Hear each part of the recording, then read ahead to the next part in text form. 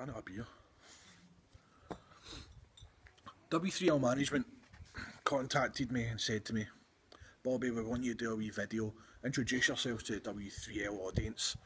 Obviously, you've got your debut next week at the Penicuik Town Hall on the 30th of June as part of the W3L summer tour. I'm thinking to myself, what did I say? What does Bobby Roberts say to the W3L audience? What did he say to the W3L universe? I'll tell you what I'm going to say. W3L, bring your best. Bring your champions. Bring your tag champions. Bring anybody. In fact, Musso, bring your granny.